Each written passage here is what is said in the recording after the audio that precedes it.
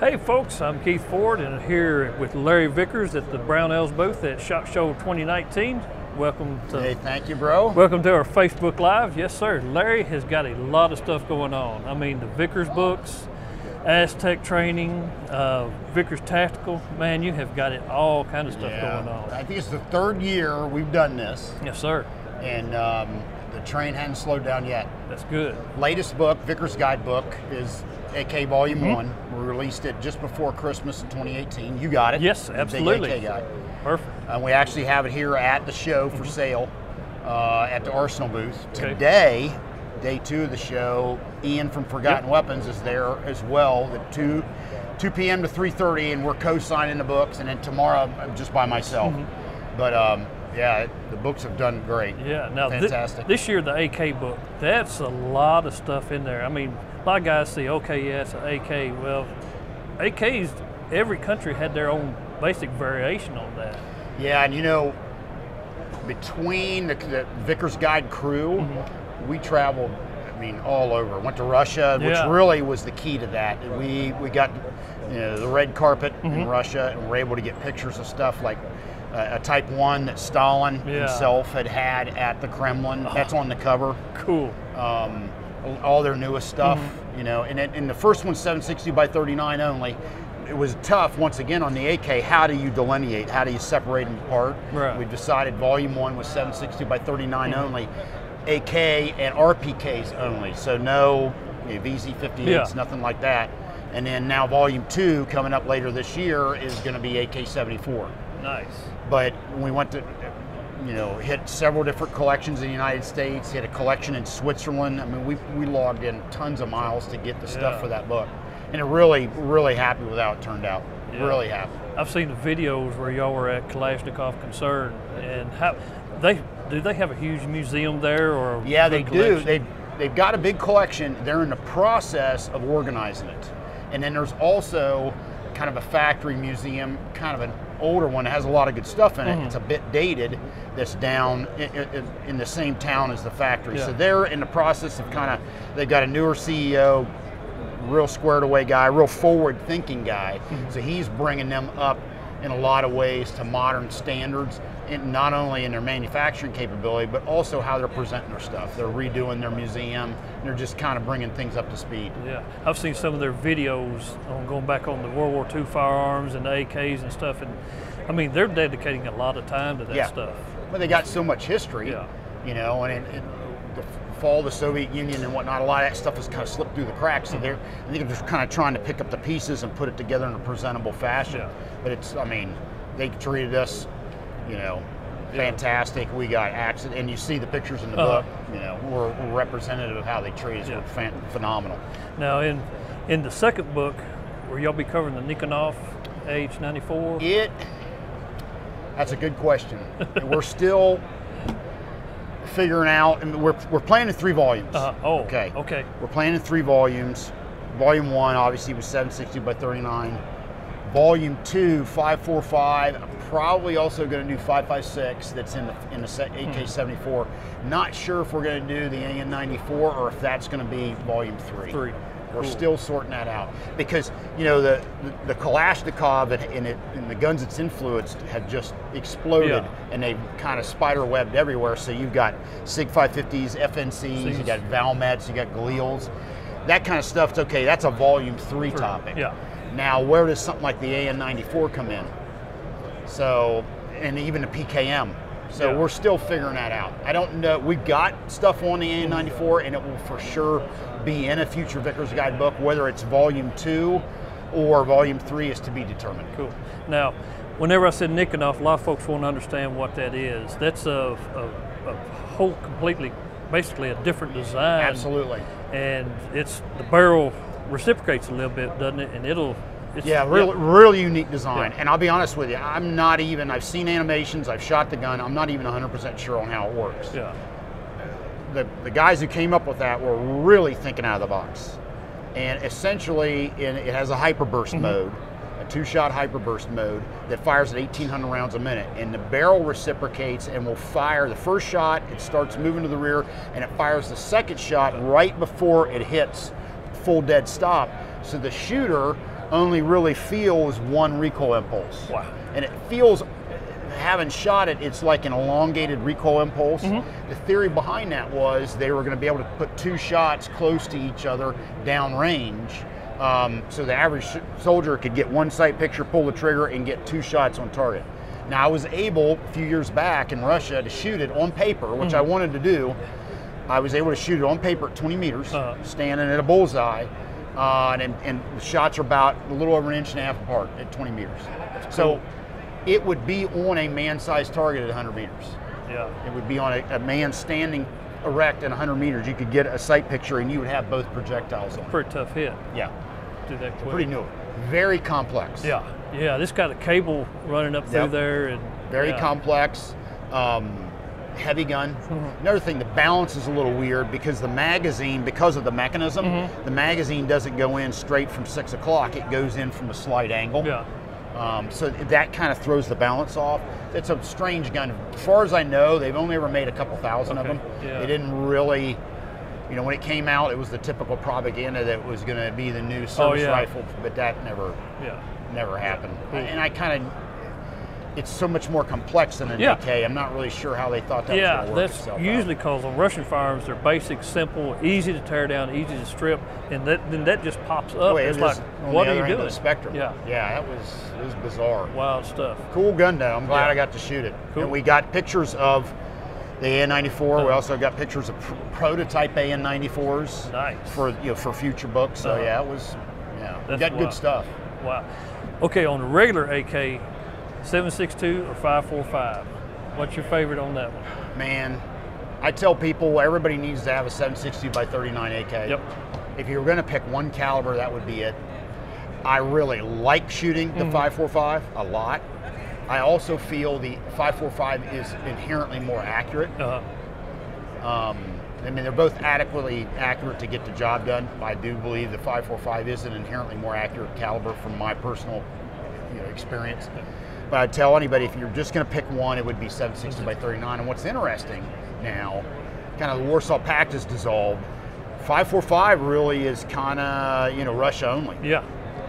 It's kind of faded away. So the AK-74 is really kind of, it's just kind of went into Russia only. Centered right there. Outside of that, it's 7.60 by 39, which is interesting. That you would have ever guessed would almost be like the U.S. and its allies kind of going back to 7.62 NATO. Yeah. It's kind of interesting in a way. But now, 5.45, really neat caliber. I like shooting. It's really soft shooting, but I would say if you're going to have one, it would be 7.62 by 39. 7.62 is pretty hard hitter. Yeah, it is. Okay, on the AKs, just regular AKs that you got in the book, which one would you say be your favorite? Without a doubt, the Stalin Type 1 on the cover. 1. Without a doubt. That gun was in mint condition. They had 2 of them. They've got one on display at the Central Armed Forces Museum that's on public display, and then this one was down in the archives. Had a real early sling on it with a unique attachment system that I had not seen since. The gun was absolutely superb condition. That's crazy. Apparently, the story goes they were at the Kremlin. They'd been presented to Stalin. Once he passed away, somewhere after that, they were given to the Central Armed Forces Museum, and they allowed us to take pictures of the one. That would definitely be my favorite, without a doubt. Now, we hear Type 1, Type 2, whatever. The Type 1, they have problems with the receivers on those. It was a stamped sheet metal receiver. And they had forged trunnion and whatnot that they riveted to. They had real issues with it. And if you ever look at it, fairly crudely made, they had issues with basically keeping the receiver straight. They had warpage issues. Now, that being said, the ones that made it into service are perfectly functional, and you'll see pictures of them overseas, Iraq, Afghanistan, or whatnot. You'll see pictures of Type 1 they're actually being, but their reject rate during manufacture was so high that they went to an alternate method to manufacture the receiver, which was a Type 2, as we know. It was a milled receiver, and then they simplified it and it became what we now know as the Type 3, or the most common of all milled receiver AKs. And it's basically a simplification of the Type 2 receiver. Cool. Type 2 is we've got a couple of them in the book. Really cool gun. In a lot of ways, it's the coolest AK of them all. it's a blend of kind of Type 1 features with some unique features of its own, and then Type 3 features. And you saw that along the production line. To me, of all of them that were produced, those were beautiful guns. Oh, I mean, the finish on the receivers, they put a little time in them. They were very well made guns. Yes. And the concept of them being crude and all that is completely mistaken. They were exceptionally well made guns. The Type 2s are really, really cool. Yeah. Early AKs in general are really cool guns. Yeah, they are. The crudest one I've ever seen was a North Korean made AK. Those things look like. It's the crudest one I've ever seen, and we actually have it in the book, is Albanian. Oh yeah? It's even cruder than North Korean. I'll be there now. Yeah, it's even, and they're very much Chinese pattern AKs. Yeah. Made with Chinese assistance, in many cases Chinese parts. But that would be the crudest, even cruder than the North Korean. Cool. East German AKs. Oh man, dynamite. They're dynamite guns. Of the stamped sheet metal AKs and AK-74 variants, they're awesome guns. Yeah, the MPI, K, Yep, they're great guns. Nice. The side folding stock they have leaves a little bit to be desired from an end user point of view. Yeah, the little wire. Yeah. Which of course Romania used, and whereas Poland did on the Tantal and whatnot. But they're well made guns. Yeah. Very well made guns. Cool guns. Okay, now then, 1911 work. You're a custom gun maker. I really don't build guns anymore, but what I do is teach a 1911 gunsmith class, about once a year, maybe once every couple years.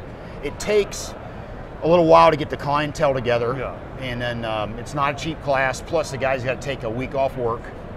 But yeah, they come in with a box full of parts, and then in the course of 5.5 days, we take it from a box full of parts to a functioning pistol by the end of the week. Yeah. And it's drinking from a fire hose, I'll tell you that. A lot of guys don't realize that you just can't drop parts in on a 1911. They're not a Glock, they're not anything else. There's a lot of hand fitting, special work, special tools on those. Yeah, and you have to assume that everything's got to be hand fitted. Yeah. There might be something you can just put on and drops in, like grips or whatnot, but you don't assume that's going to be the case. You actually should assume the opposite. Yeah. That I'm going to put these grips on and they're going to interfere with the safety. Or I'm going to put these, whatever on the gun, and it's going to interfere with this, and it's going to need to be hand fitted. That's the nature of the beast with the 1911. Yeah. I've seen a lot of guys, they'll buy a barrel, stick it in, it's like, well, this doesn't fit. It's like, it's got to be fitted. Yeah, exactly. Yeah, I remember a buddy of mine I worked with in the Army. He goes, what do you mean? You just take it and drop it in and it fits. It's like, nah, dude, that's not how it works. Yeah, and guys that'll have put an ambi thumb safeties on, and they'll slip the grips on. It's like, well, the safety's not working. It's like, well, there's a little cut on that grip you got to make. Bingo. Oh man. Now you're also doing training. I mean, Aztec training. Yeah. I've been doing training classes for a number of years, mainly law enforcement, military, and civilian, pistol and carbine. A lot of pistol classes. Yeah. We live in a CCW world now. The classes are hosted by Aztec Training Services, and I have a list of my classes on my website, vickerstactical.com. But travel all over the country. Just did a class in California. Got a class coming up down in Louisiana. I mean, I'm all over the country doing a lot of pistol classes. The CCW now, I mean, everybody needs a handgun skill set. I don't care who you are. Yeah. I mean, you could be law enforcement, military, civilian, it doesn't matter. Everybody needs a handgun skill set because handguns are the most common firearms in use daily in terms of for defensive purposes. Everybody needs to know how to use them. Yeah. A lot of folks, they just think, well, I'll buy a gun, stick it in my pocket. It doesn't work like that. I bought it now, and it means I know how to use it. It's like, no, it's not the case at all. It's no different than buying a guitar or whatever. Yeah. I have a good buddy of mine, my buddy Dave Royer, has made a great line. He said, you wouldn't buy scuba equipment or a parachute and not get training for it because it's a piece of life-saving equipment. Why would you buy a gun, which is also a piece of life-saving equipment, and not get proper training on it? Right. Which is a really good point. It's all about training. Now, also, folks, if you haven't checked out the Vickers Tactical videos on YouTube, please do, because those are some of the most crazy slow motion that I have ever seen. I mean, y'all are covering everything. Yeah, and one of the hallmarks of our channel is the slow motion camera. So, I mean, it was not a cheap camera by any stretch. Yeah. But that's one of the reasons people come to our channel, so we're going to make sure we give them what they need. And we always try to get the feedback from the viewers. We'll read the comments, what they like, what they don't like, and then tweak it Yeah. A little bit. Some guys like more slow-mo, some guys like less. We try to hit the sweet spot. Yeah. You know what I mean? Yeah, we're real happy. I'll tell you what else is interesting. When you're filming those slow-mo shots, it gives you the inside look of how the gun works. Yeah. And you see stuff that you would never see with your naked eye because, you know, it's slow motion. Yeah. And you can really, like, case in point, and everybody comments on this, is how much barrel wobble they see. Yeah. And the barrels move around quite a bit. That's why something like a free float handguard has been developed over the years for the AR-15 M16 family. There's a reason for that. Yeah. We did a video on I've got a SVT-40, and we did a slow-mo on that. And the barrel whip on that, I mean, it's just, you never would have thought that out of that. But. No, exactly. And you'll see him, you'll shoot, and you're like, whoa. And we did one a while back on an AK, stamped sheet metal AK, and boy, that thing. It flexes, it moves around. The receiver flexes, yeah. Yeah, that's one thing about the AK is guys that are building them and putting them together, they don't understand that there's the flex in that gun. It's the way that it's made. And so there's no free lunch with that gun. If I want a gun to carry a lot, then an AKM, a stamped sheet metal AKM. If I want a gun to shoot, machine receiver gun. Yeah. Now, if you have to carry it a lot, then that's a heavy gun. So it's kind of like, do you want one that you're going to shoot, that's more comfortable to shoot, more controllable, or do you want one you got to carry? Yeah. You know what I mean? It's more comfortable to carry, because there's a dramatic difference between the two in terms of weight and shootability versus ease to carry. Yeah. I kind of slipped over into the CZ world, VZ58. VZ58. Yeah. Those are cool guns. I like it. They shoot good. Yeah, we did a video on a select fire one. Much higher cyclic rate of fire than people think. Yeah, they'll get it down the line real quick. Yeah, big time. Now, semi-auto, carrying around, real soft shooting gun. Cool gun. Yeah, the Czechs make some wonderful, wonderful guns, and that, to me, that was probably whenever they took that over the AK, that was a pretty cool move. What's interesting is it has that linear hammer, and it generally had the great triggers. Yeah. So you're not having to release a hammer, you're releasing a linear hammer, so it's almost like a striker fired gun in a way, and they generally have a really good trigger because of it. Yep, they're cool. Now, on the World War II side, kind of divvy over that way, you did the World War II Vickers guide right there, and some of the guns in there, well, all of them, I mean, are just amazing.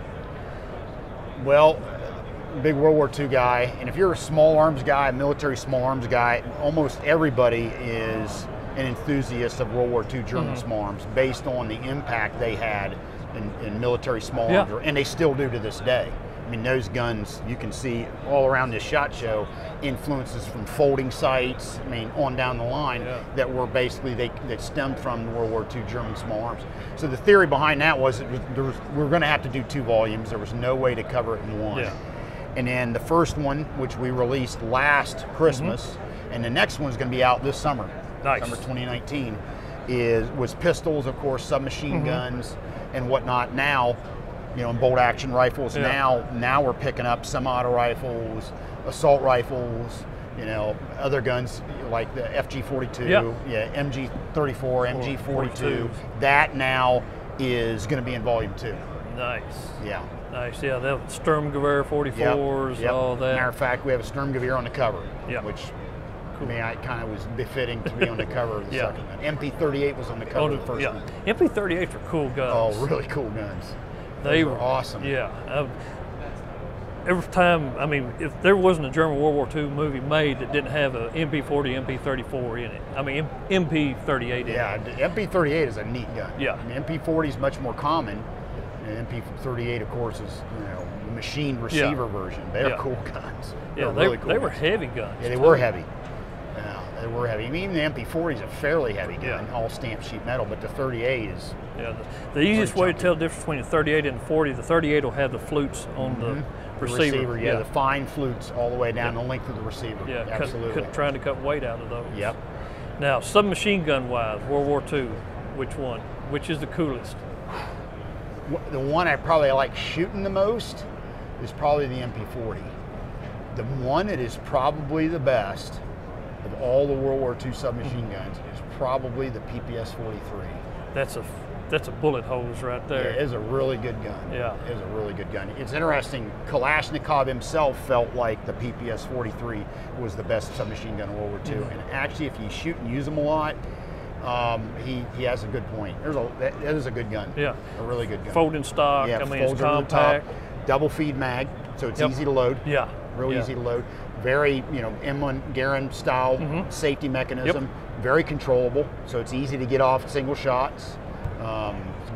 Slow cyclic rate of fire, all things compare. I mean, it's a good gun. I mean, if you ever get a chance to shoot it at PPS-43, that's a good gun. A lot of guns kind of get the glamour of it. PPS-H41, the MP40, the Thompson, the grease gun, a lot of different guns certainly have kind of captured the imagination of the shooting public over the PPS-43, but in a lot of ways it is, in many ways, the best submachine gun in World War II. And those stayed in production in various countries for years. Quite a while. Poland, I've seen a lot of Polish guns. Chinese ones. Chinese. Yeah, absolutely. You're right, Polish-made ones, which were very well-made guns.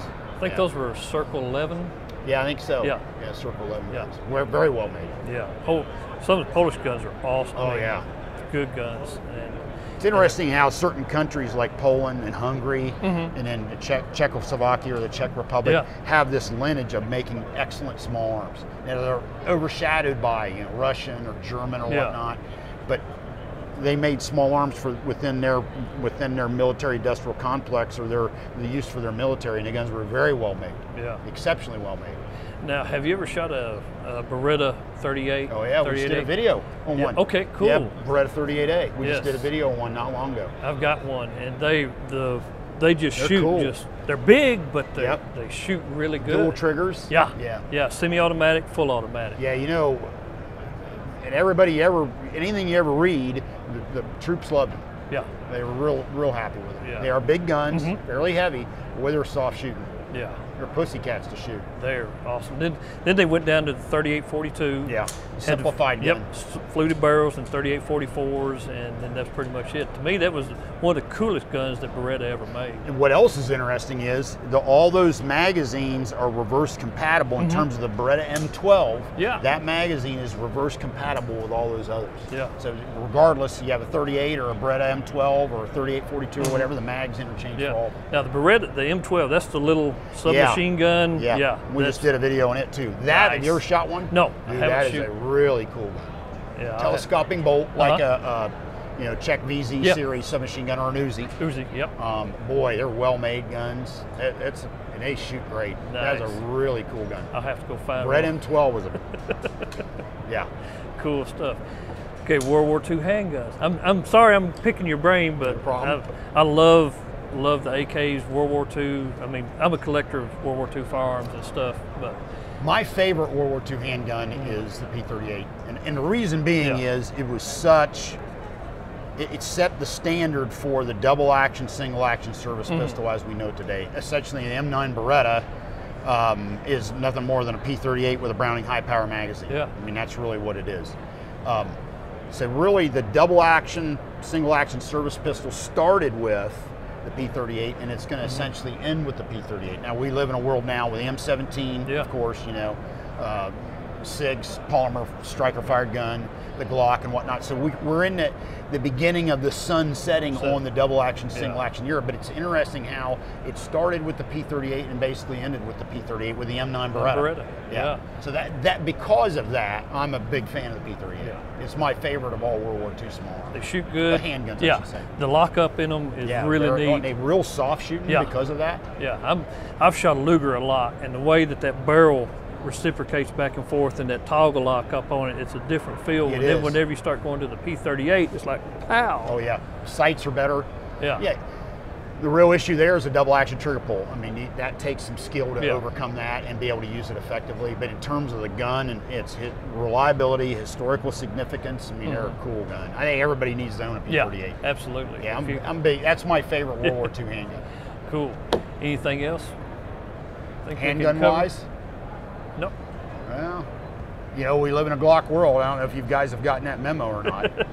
I do my training classes, half of any class, at least half is Glocks. Yeah. And that's all over the world, not just in the United States. I could go to Europe, Switzerland, wherever, and the Glock dominates. It's amazing to me. Food for thought here. We got just a couple more minutes. food for thought. The Glock is really the 1911 of this day and age. Right. If you look at the 1911 and when it came out and its contemporaries and the impact it had, and then you look at the Glock and its contemporaries and the impact it had, very similar. Also, almost the same number of parts.